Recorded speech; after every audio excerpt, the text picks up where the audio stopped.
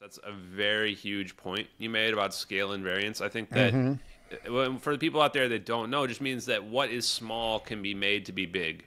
Like the thing, and it'll function and it'll act the same way. So what this means in theory is that even an atom can be scaled up to something very large. And I think the connection there is something called Bose-Einstein condensate, which is basically making atoms act coherent, super fluidic, as though they're acting as one overall structure.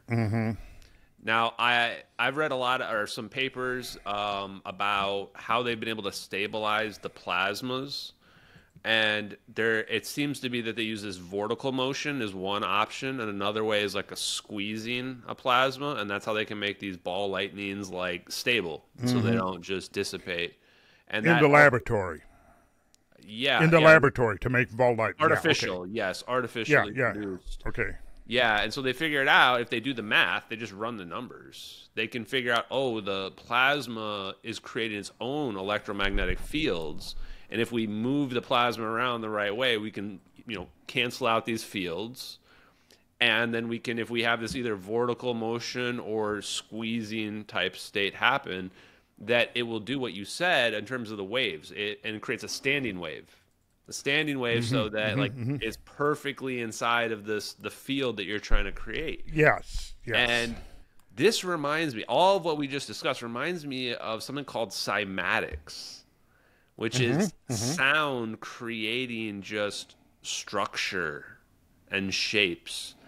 And when you look at them, I don't know if what are your thoughts on cymatics and the shapes that get produced at various tones? Because it then takes this idea of resonance, and you put if people aren't familiar, you put sand on like a metal sheet and they hit it with certain frequencies and these shapes form. But it's not just like a triangle. It'll be like a circle and then like kind of half circles on the outside, like very complex shape form.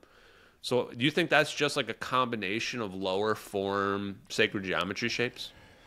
Yeah, my first guess is that, we're looking at sort of a macrocosm material there that's conformal to these patterns of but all the material, whether it's sand or diatomaceous earth, whatever it is simply revealing the patterns of energy that are there, right? And even if you cleaned off the plate, the vibrations are on. Those energy patterns are still there.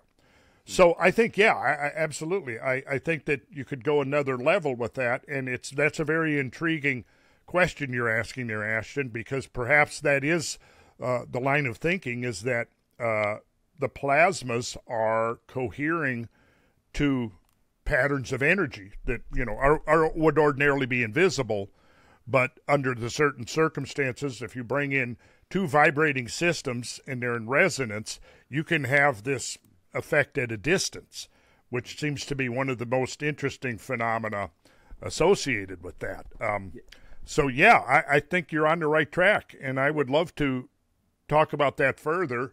I haven't experimented. I've witnessed people doing cymatics. I've never really done it myself or studied into it, so I couldn't tell you. You couldn't show me a pattern, and then I would be able to tell you, okay, this is particular frequency. And it's not. I think the idea is a lot of this stuff are more of just like to understand the concepts and imagine what could be. It's like, okay, so now I realize we have this self-organizing property that happened. And then to your point, you're saying, well, when we're dealing with these plasmoids, it's self-organization that we're seeing. So how do we explain that? Well, we look at cymatics and we see self-organization happen at specific frequencies. We just use, general physics and waves, and we go, oh, standing waves could be what we would need for that as well.